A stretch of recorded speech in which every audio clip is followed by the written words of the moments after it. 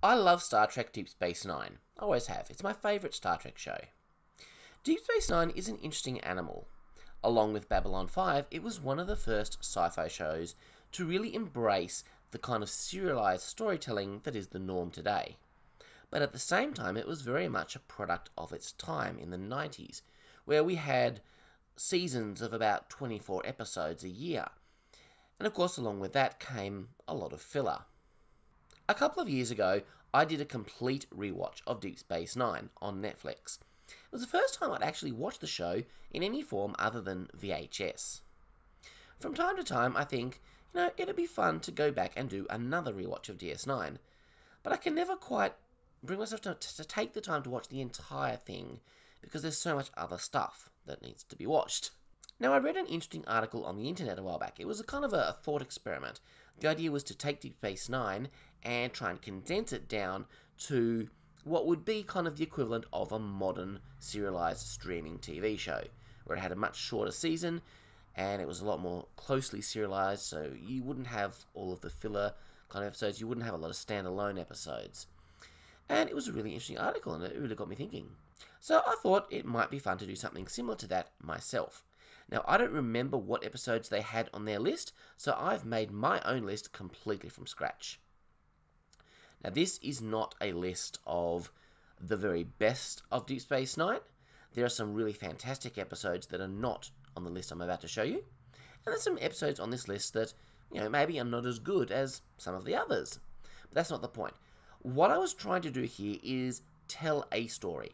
I wanted to take the whole of Deep Space Nine and I wanted to condense it down into something that would have a story arc that would be serialized all the way through and tell a story. It may not be the complete set of stories that the original DS9 told, but that's kind of what I wanted to try and do. The way I went about this, I wanted to actually divide it, I wanted to create seasons as well. So, not every season has to have the exact same number of episodes, but I wanted to try as closely as possible to have each season be, within the range that we would usually see on a streaming show today. So, kind of 10 to 13 kind of episodes a season. So, that's what I was trying to do. So, let's have a look at what I've come up with. This list may not be perfect, might be able to improve it still some more, but this is what I've got. So, here we are at Season 1, and I've titled this season, Bajor Recovers from the Occupation. And if you're really astute, you may have already noticed that there are episodes here from both the original Season 1 and the original Season 2. I've taken Seasons 1 and 2 of DS9 and I've compacted both of them down to a single 13-episode season. The arc of this new Season 1 is all about Bajor recovering from the occupation and finding its new place in the galaxy after the withdrawal of the Cardassians, the discovery of the wormhole, and the arrival of the Federation. So let's see what we've got. Obviously, we're going to start with Emissary. This is the first episode of Deep Space Nine. This is the pilot. And it actually surprisingly sets up quite a lot for the whole rest of the show. Next, we have Past Prologue. Now, I've included this because it's important for Kira's arc. This is really when she starts to accept that the Federation presence may be a good thing and not a bad thing.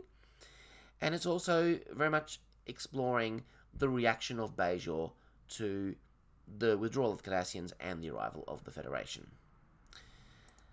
I've included the episode Dax because this is a very important character episode for Dax's character. Explains a lot about what a trill is, how they work, all that kind of thing. So this seemed an important inclusion from a character point of view. The next one we have is Battle Lines, and this is of course where we leave Kaio Parker. She essentially leaves the show at this point, and this kind of sets up a lot of what will be happening throughout the rest of this season, so it's quite an important one. And again, it also has some nice character moments for Kira. Duet. I do believe that this fits quite nicely into this compacted, serialized season. This again is all about the Cardassians learning to acknowledge their mistakes during the occupation, and the Bajorans learning to extend the hand of friendship and even forgiveness to the Cardassians. In the hands of the prophets. So this one introduces Vedic Win and Vedic Barile. This one kind of sets in motion the political and religious intrigue that will continue through the rest of the season. And it's all happening in response to the loss of Kaiopaka. We now need to find a new Kai. Now, this really helps to give this combined season a real feeling of serialization, because we've got 3 episodes here that just directly follow one from each other. They were, of course, the original 3-parter at the beginning of the original season 2. It made a lot of sense to include these. It's all about finding some Bajoran prisoners who've never been released. One of them turns out to be a great hero of the occupation, and that leads to all sorts of political intrigue in the Bajoran government and on the station.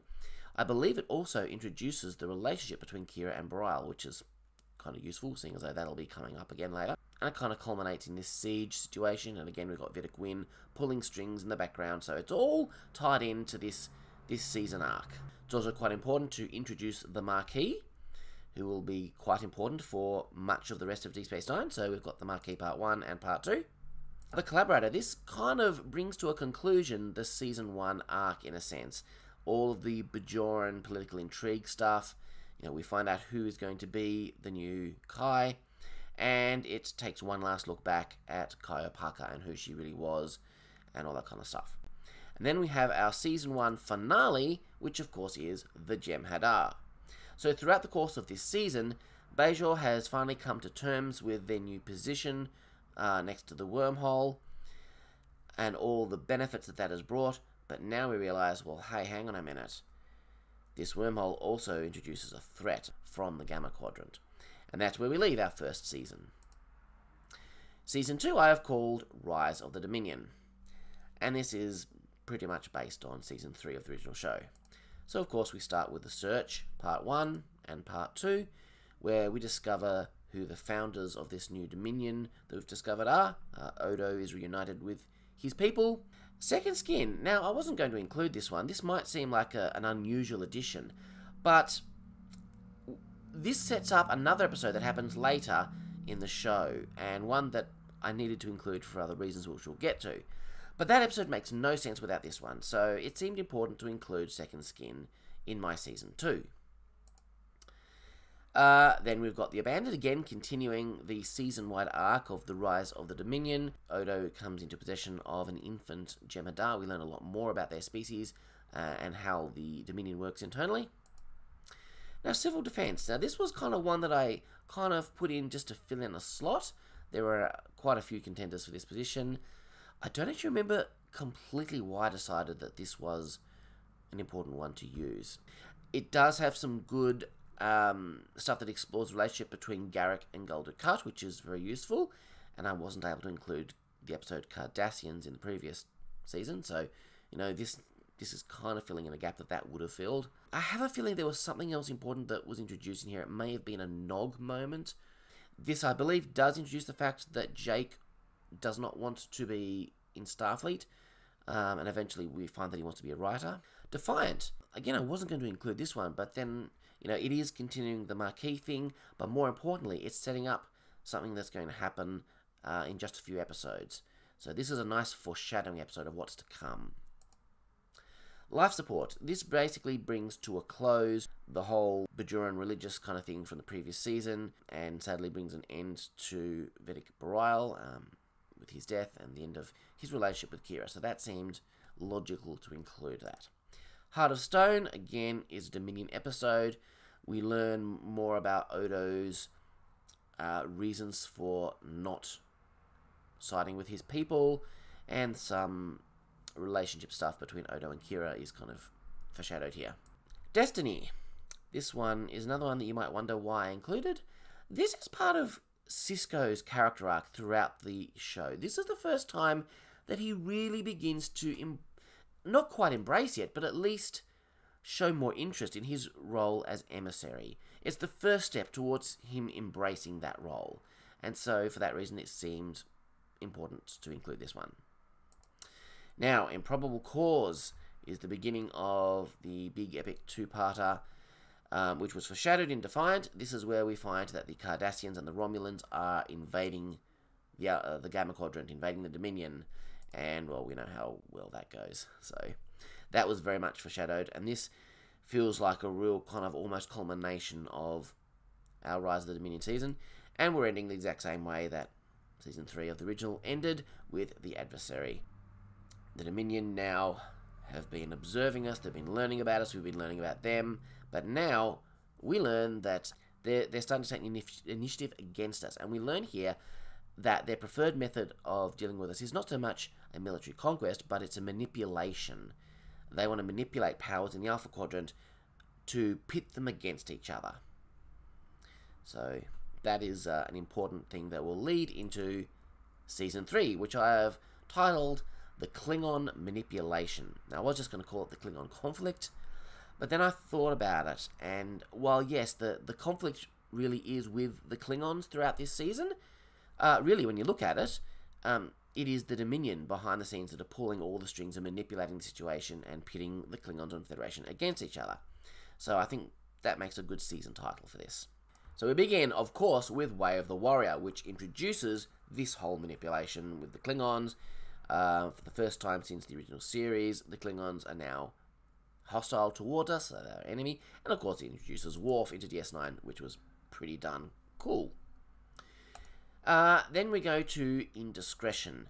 Now, I've included this because, again, it's foreshadowing a lot of stuff that's going to happen throughout this season, the next season, with Dukat, with his character. It's positioning him where he needs to be for the future storylines, and it also introduces the character of Zial. Next, we have Homefront. This brings us back to Earth. In Homefront, we see kind of the consequences of this manipulation that the Dominion are doing.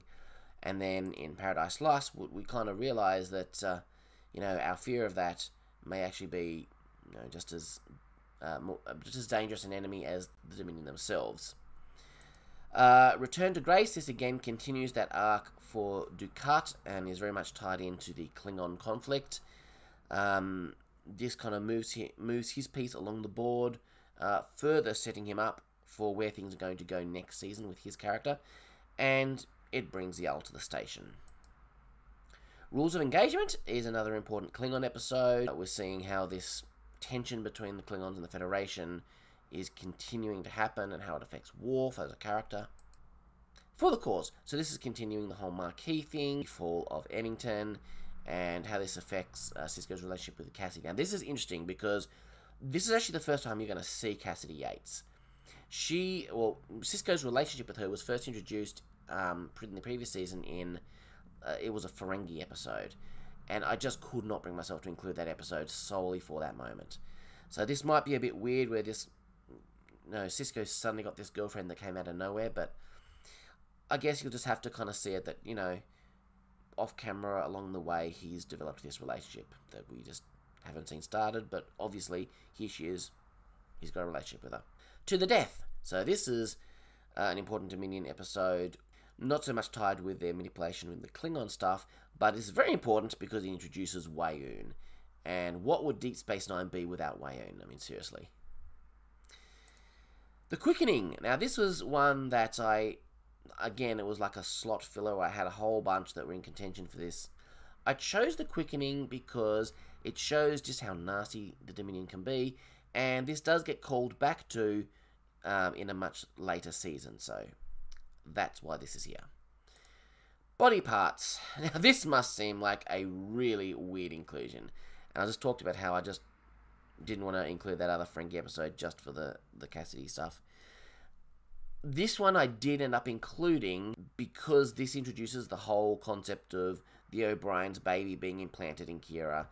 And if you don't get that introduced here, then that whole thing, which is going to go through the next season, is just going to be so weird. You're not going to know what's going on. And as Ferengi episodes go, this is an interesting one. It's not so bad, and it does have some interesting character stuff for Quark. So, if I'm going to include one silly Ferengi episode, it might as well be this one. Broken Link. This, of course, was the season finale in the original DS9 Season 4.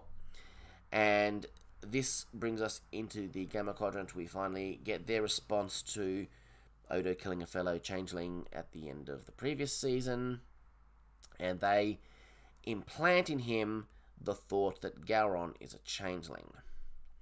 Now, you might be very interested to see that I have actually moved Apocalypse Rising into this season as a season finale. This, of course, is meant to be the season premiere of the following season.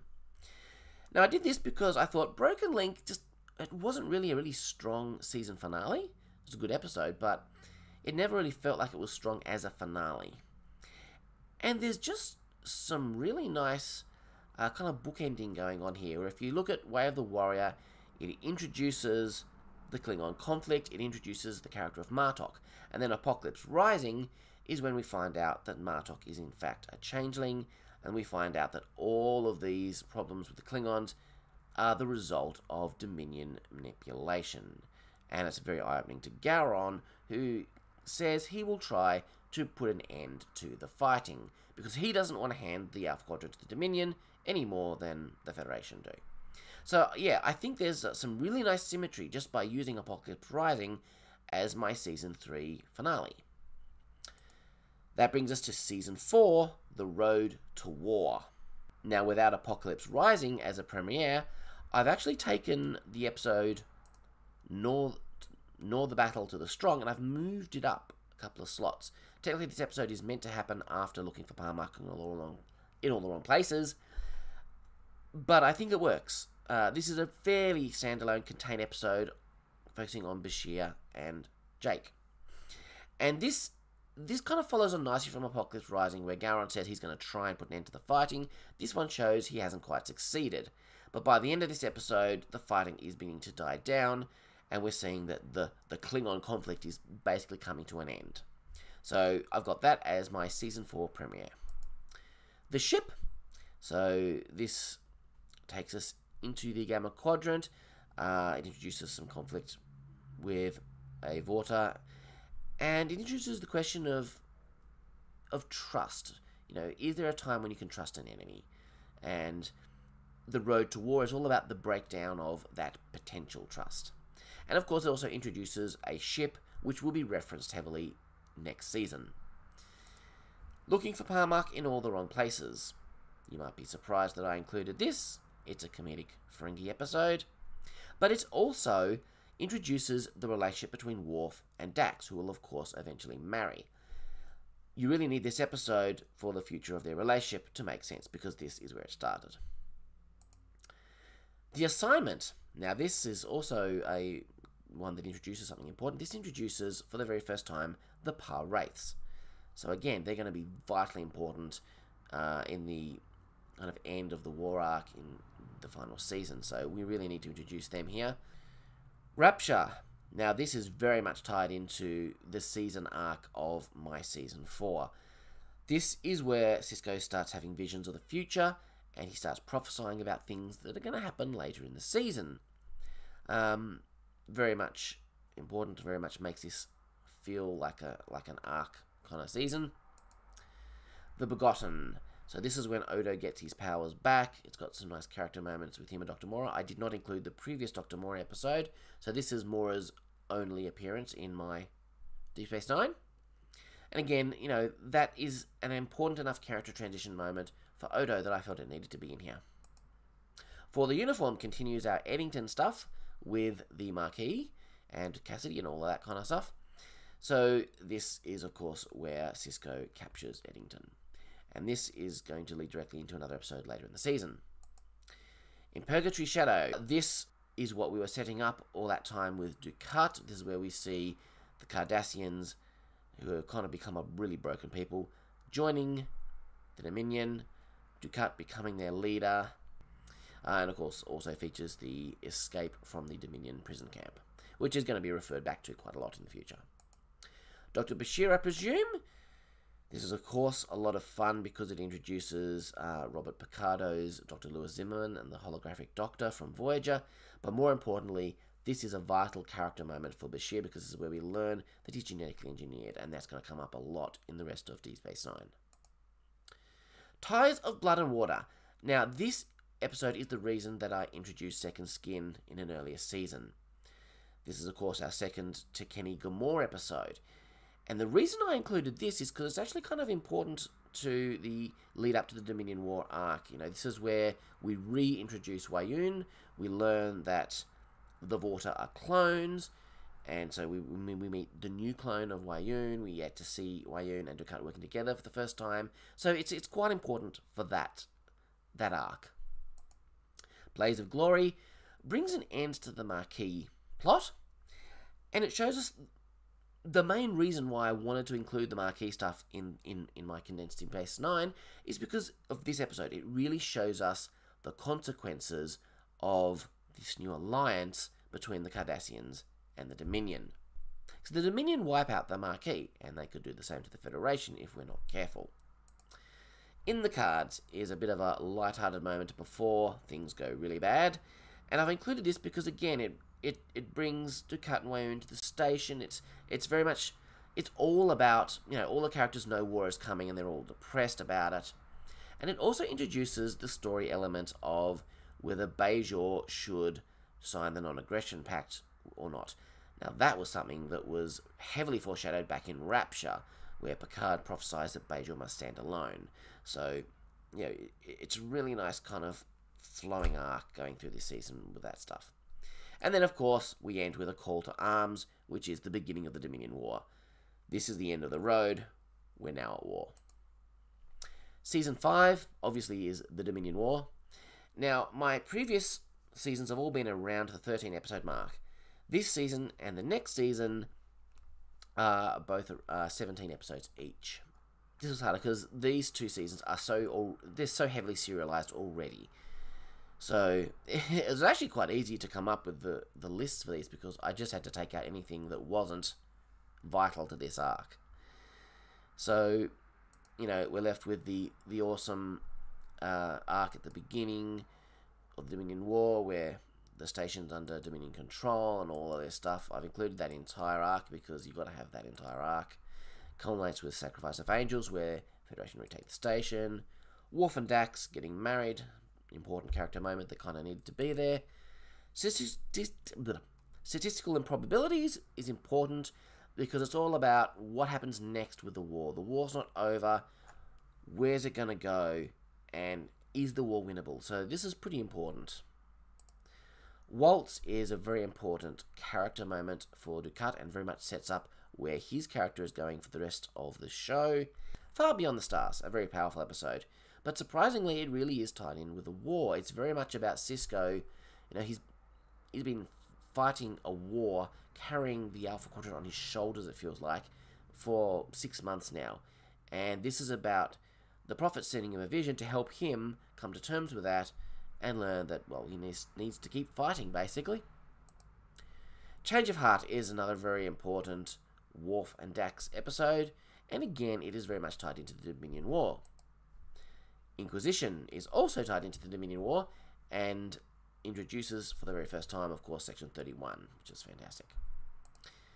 In the Pale Moonlight, well, of course, this is going to be in there. This is one that many say is the best episode of Deep Space Nine ever made, and it is vital to the war arc because this is when the Romulans join the war. His Way is one you might not have expected me to include, but I felt, again, this is one of those character arc moments where it begins the Odo-Kira relationship, and it also introduces Vic Fontaine, so it seemed important to include this one. And it's probably the only lighthearted episode in the entire season, so yeah, I'll let the audience have one lighthearted moment, sure. The Reckoning. This is not so much tied in with the Dominion War, but it's important with the whole Par-Wraith religious kind of arc that is also growing throughout this show, and kind of becomes intrinsically tied to the Dominion War in next season.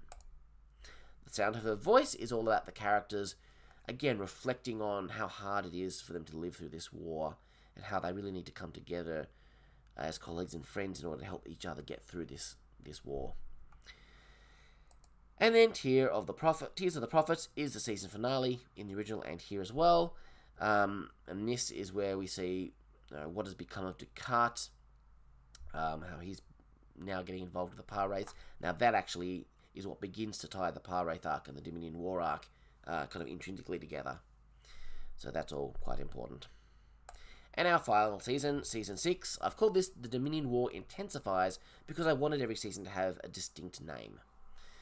And again, you know, it's pretty much all the important episodes. Image in the Sand and Shattered Symbols continues the war arc and introduces Ezri Dax, so we've got to have those. Treachery, Faith, and the Great River is important because we learn about the virus that is infecting the Dominion. Siege of AR-558, one of the greatest and one of the most important episodes. This is very much an examination of the war and how it's affecting people.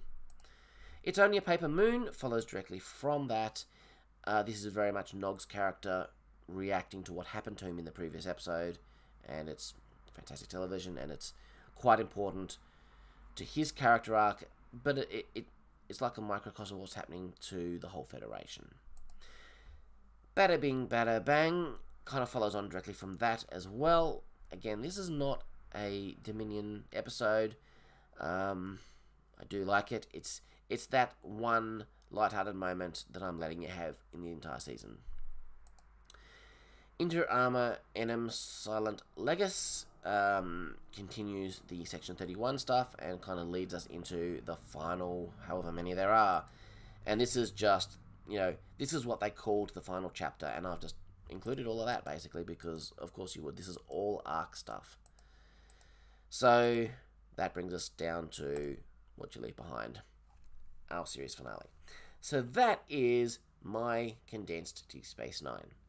Is it perfect? No, I may make tweaks to this in the future, but it seems a fun thought experiment. So if you watch the show through like this, it may feel much more like a modern serialized streaming show.